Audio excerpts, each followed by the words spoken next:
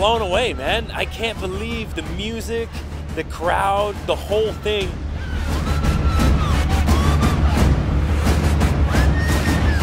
More than just a bunch of guys doing tricks on bikes, it was theatrical, had feeling, had emotion, you know.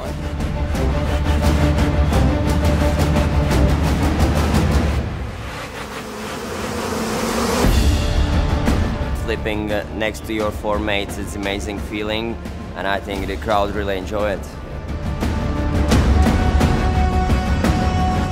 One of the biggest highlights, I'd say, is the moto double flip from Remy.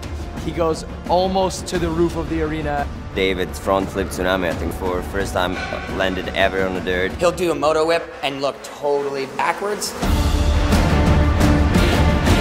Lennox, the 10-year-old riding man-sized jumps. I'm pretty relieved to not be on that scissor lift this year, honestly, because that was damn scary.